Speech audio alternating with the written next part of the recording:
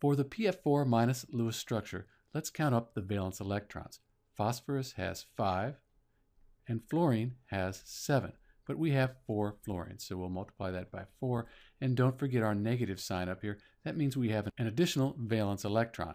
So we have 5 plus 28, that's 33, plus 1, 34 total valence electrons for the PF4 minus Lewis structure.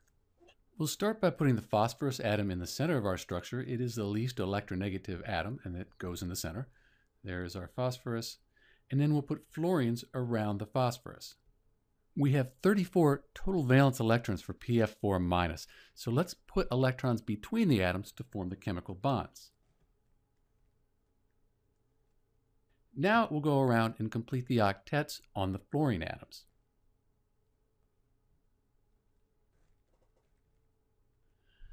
When we do that, everything has an octet. However, there's a problem here. We've only used 32 valence electrons. We have a total of 34 valence electrons. So we have 2 extra valence electrons that we have to put somewhere. It turns out phosphorus can have more than 8 valence electrons. It is an exception, or it can be an exception, to the octet rule.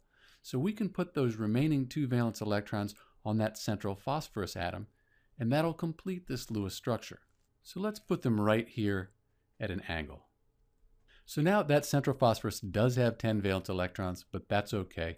If we calculate the formal charges, we'll see that everything works out. We will have a negative charge on that central phosphorus, which makes sense because PF4 is a negative molecule. It is an ion. One last thing, since this is a negative ion, we should put brackets around the entire Lewis structure to show that it is a negative ion. This is Dr. B with the Lewis structure for PF4 minus, and thanks for watching.